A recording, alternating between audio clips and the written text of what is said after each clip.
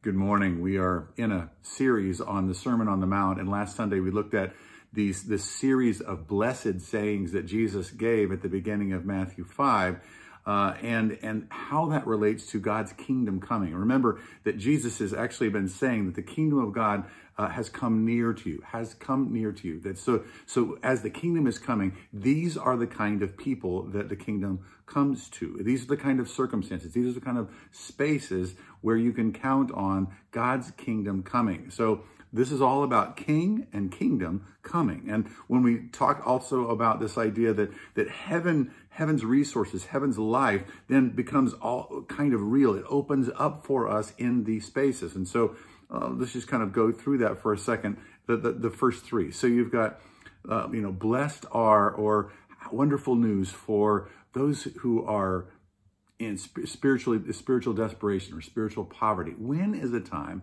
when you have been just destitute, like you have failed, you have been in a space where, gosh, Lord, I got nothing to contribute here. I'm empty. I'm bankrupt. I failed you. I failed me. I failed those people that I love. You can count on King and Kingdom meeting you then and there in that space. You can count on it. That's what Jesus is saying to us.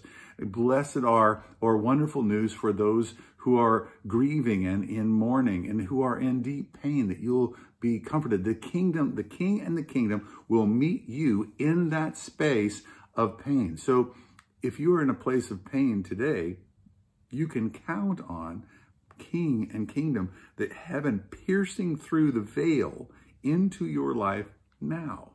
That God has guaranteed that these are promises from God. Blessed are the humble or the meek, for they will inherit the earth. And it's interesting because these are all corollaries. Each one of these is the